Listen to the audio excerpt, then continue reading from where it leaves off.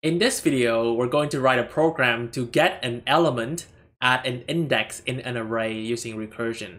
So for example, if we have this get function here, and we want to get the element at index 2 in the array. So looking at this array, where is index 2? Well, it is right here. So we're going to return the element, which is C. So you might be wondering, well, what if we put -1 or a number that is larger than the index of this array? So if we put these invalid numbers in here, we don't want our program to crash. All we have to do is simply return null.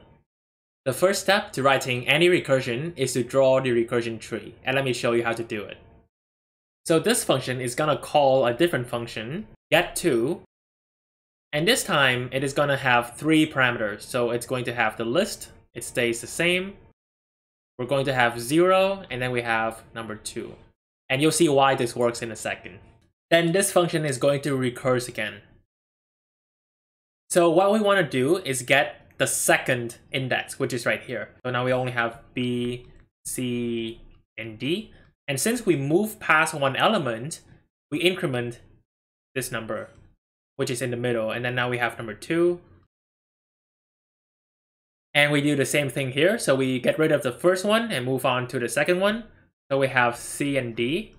And since we got rid of one of them, we increment the middle number. So we get 2 this time. So as you can see here, we are now at index 2. And all we have to do is return C. So this function right here will return C. And then going up the recursion tree, this returns C. And this one returns C. And finally, the very top one returns C. Let's write our recursive function. We define the get function, which takes in a list and the index. Technically, all you have to do is return the index in the list, like this. But the purpose of this video is to learn recursion, so let's rewrite it recursively. If this index is negative or it is larger than the length of this list, then we have to return null. And that would be if the index is smaller than 0, or the index is greater or equal to the length of the list, then all we have to do is return null.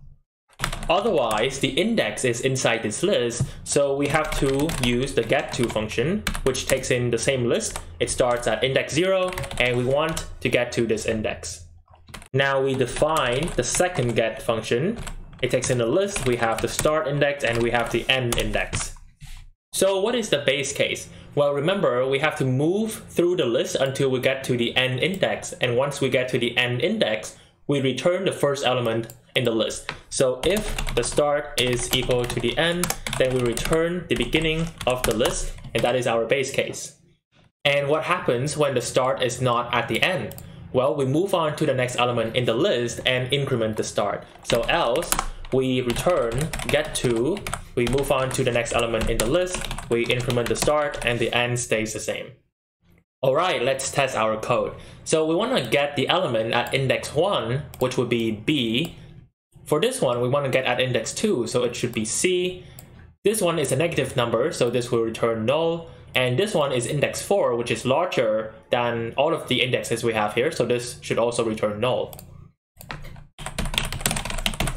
And as you can see, it produces the correct output. In the next video, I will show you how to reverse a string and reverse an array using a for loop and then using recursion. And that is basically it for today. I hope you guys enjoyed this video. If you did, don't forget to hit like and subscribe if you want to buy me coffee for free.